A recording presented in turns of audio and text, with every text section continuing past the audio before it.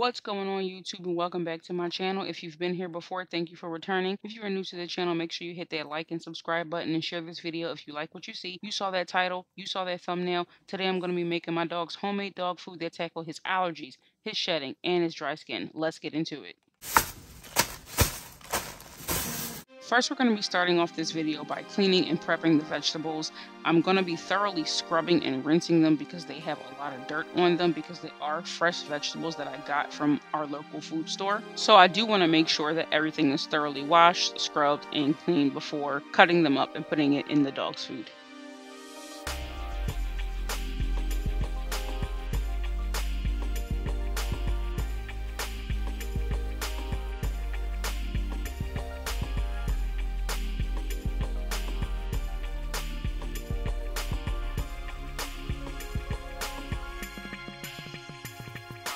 So while I am prepping the vegetables, I do want to talk about why I initially put my dog on a homemade diet. So if most of you don't know, dogs are supposed to eat a raw diet. That is what allows them to thrive and live the best life and have the best health that they possibly can. Dogs are carnivores and omnivores, so they need a lot of meats, they need a lot of fatty acids. They also need a lot of vegetables in their diets and fruits. And I know there's a lot of people that are going to say when dogs are out in the wild or when animals are out in the wild, they don't eat vegetables and things like that. They just eat the meat. They don't eat vegetables. They don't go to different places of the earth and eat vegetables, but they do eat animals that do solely eat vegetables. So that's where they get a big source of their vitamins and minerals from, eating other animals that eat fruits and vegetables. Also, I would like to set a disclaimer. I am not a vet. I am not a vet tech. I did not go to school for any of this. I am just a groomer that did a lot of research on what dogs need in their life to help them thrive and have the best health. The reason why I decided to do my own research was because of my own personal dog who was diagnosed with a heart murmur, as well as for my clients who come in and ask me different questions about their dog. And I just share with them the research that I've done, and they take it and they do their own research and they come back to me and tell me what has actually helped them and what was beneficial to them and what didn't work for their dog that may have worked for my dog. So I like to be a source of information for my clients just in case they may need it, or if they were curious and doing the research on their own and wanted maybe my opinion. But all in all, I started this journey because of the health complications that my dog was experiencing, and I wanted him to live a better life because he is a senior. The amount of research that I found on how to help a heart murmur, how to aid to allergies, how to aid to shedding was so extensive, and I'm glad I did the research because my dog Charlie has been 10 times better since then. His shedding has been reduced to about 90%. His allergies, he used to have such bad tear stains on his face from his allergies. His eyes don't tear anymore. I'm still working on getting rid of the actual staining. He used to have dry flaky skin. He used to bite at his back end a lot, his tail. He does not do that anymore, and it's been life-changing for him. So that is why I don't mind sharing the recipe that I cook for my dog, because I know if my dog is going through it, somebody else's dog is going through it. And for pet parents, we essentially all need to stick together. And if there is something out there that is helping your dog, chances are somebody else is going through that. So just share the knowledge. Just a quick tip, red bell peppers are so beneficial to dogs. They have vitamins A, C, and E in it, and they have tons of antioxidants. Because they are such vitamin and nutrient packed peppers, out of all the peppers, they are a great added benefit to your dog's food to help the immune system. They also act as an anti-inflammatory, so they're great for senior dog with arthritis.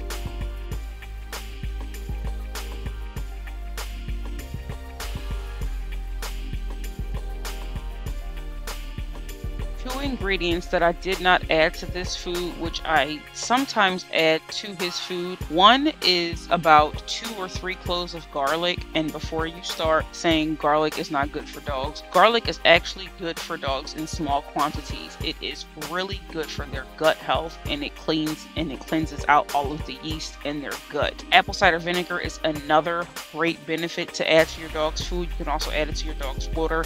That is another good thing to help cleanse the gut, but it also helps a lot with tear stains.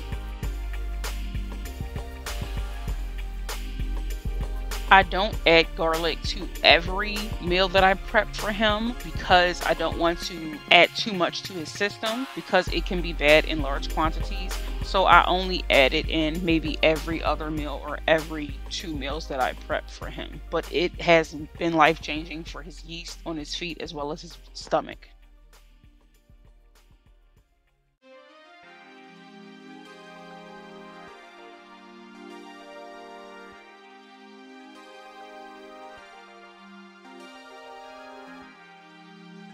Did you guys see my camera fall? So I had to lean a little small bottle of water up against my tripod because every time I would cut the vegetables or the meat, the camera would shake and my tripod would fall over. So I had to improvise.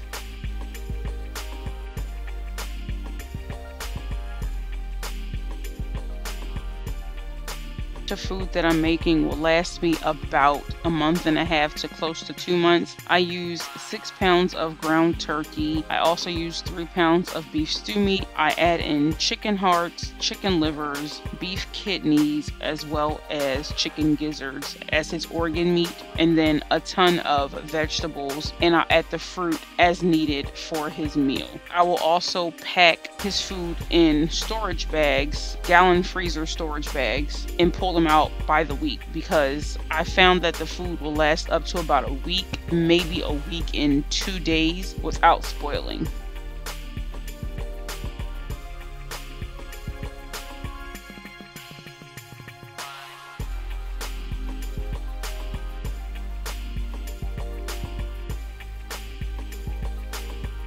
And for Charlie's weight and size, he eats about a pound of food a day, and he only eats once a day. I learned that with feeding dry food, they have to eat twice a day, but with home cooked food, because of the nutrients and all the vegetables and minerals and all the fatty acids that they need are right there, and they don't really get diminished by being processed over time. With dry food, they're more prominent in home cooked food. He doesn't need to eat as much home cooked food as he did dry food, and his weight has been maintained and he's been more healthy and vibrant. I swear it's almost like he's a young dog again.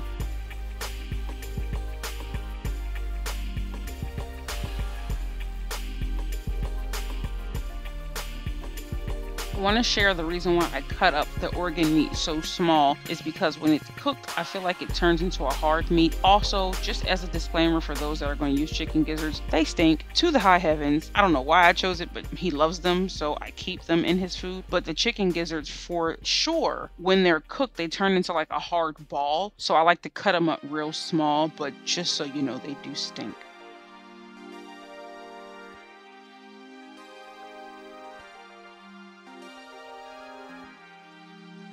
Just as another disclaimer, if you are going to go on the home cooked diet, or even if you're going to opt to feed raw, you have to make sure that the food is balanced. They have to have a balanced diet because dogs require a lot to keep their body functioning normally, as well as staying very healthy. Especially if you're going to start your puppies off on a raw diet or a home cooked diet, they need certain things in their diet to help them grow properly, to help their bone structure and things like that.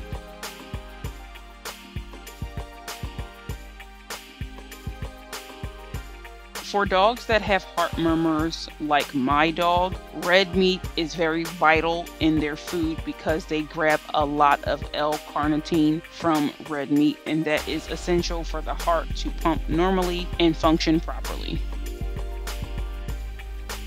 Dogs also need taurine. Taurine can be found in chicken. It can be found in ground turkey. It also, I believe, can be found in red meat. I opted for ground turkey for his food because he has an allergy to chicken. I learned he can eat the organs of a chicken, but he can't eat the actual chicken meat. It's so weird and beyond me, but whatever works, works. And I just kind of go with it.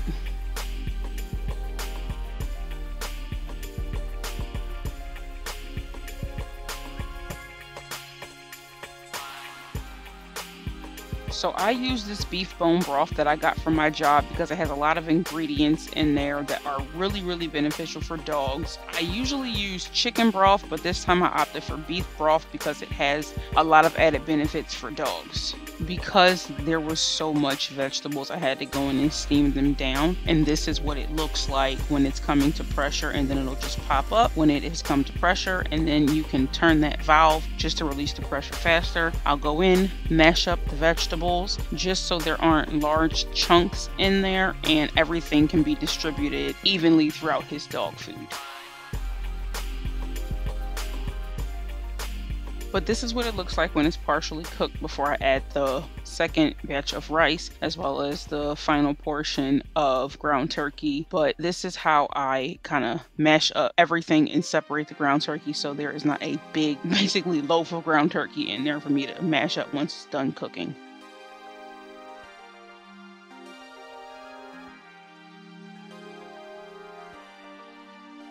Because this batch was so large, I had to separate it into 2 different bowls. So this is the pot that I'm going to be showing y'all. And for each measurement that I say, it's going to be for both bowls included. So it's going to be double than what you actually see me put in the pot. First, I'm going to add 2 teaspoons of ginger. Next, I'm going to be adding 2 teaspoons of ground turmeric. Now I'm going to be adding 4 teaspoons of dandelion leaf. Now I'm going to mix everything in so it's evenly distributed throughout his food. In my mind, if I mix it in separately, it's all evenly distributed as opposed to mixing it in bulk. 2 teaspoons of flax seed, 2 teaspoons of chia seeds. And now I'm going to mix it all together. And just to give you guys a heads up, the flaxseed will give the food a mushy texture. 1 full can of pumpkin puree, that is a 5.5 ounce can. 6 organic non-bleached eggs.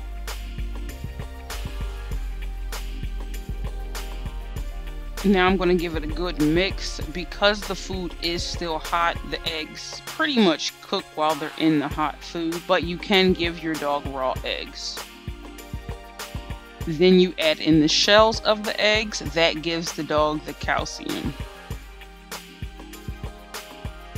And this part you definitely mix in thoroughly because you want those eggshells in that water to be evenly distributed throughout the food. Now it's time to meet the judges, even though they'll just about eat anything.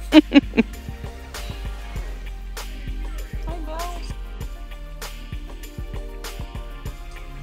Hi, Belly. Hi. Is it Charlie? Hi, Charlie. Hi, Yazzie. Hi. It's the 3 Stooges. As a babies. Yeah. You ready to go outside? Come on, let's go. Come on. Oh, you're ready. Now it's feeding time, and this is where I add all of the fruit as well as the additional supplements that he gets on a daily basis. As I stated, he eats 1 pound of dog food, so I kind of just scoop out what I feel is 1 pound. First thing I'm going to add is sea kelp. I get this off of Amazon, and this is really good for his thyroid. I add about 1/4 of the scoop. Then I'm going to go in and add the fish oil. I add 1 teaspoon of fish oil to his food. Then I mix those in thoroughly so it's evenly distributed throughout his food. Then I add in toppers from Instinct Raw. It is a freeze-dried raw booster to the food. I add this one for skin and coat and this one for gut health, and they go crazy over it. I don't have a set amount, I just sprinkle it and go. And then they get 1 omega treat that is rich in 3, 6, and 9.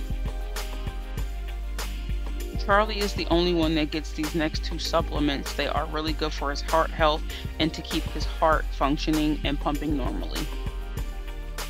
After I add the supplements, I go in and add the fruit. They all get blueberries, blackberries, and raspberries. Blueberries are good for the eyes and tear stains. Raspberries are good for the heart, and blackberries are good for the digestive system. Now it's time for the judges to give their opinion. Let's see what they think. Go ahead. Go ahead. Looks like we have a winner. They all seem to like it. Make sure you guys like, comment, and subscribe. Drop in the comments what you want to see next. If you have any questions about anything, I will check you guys in the next video. Love you guys.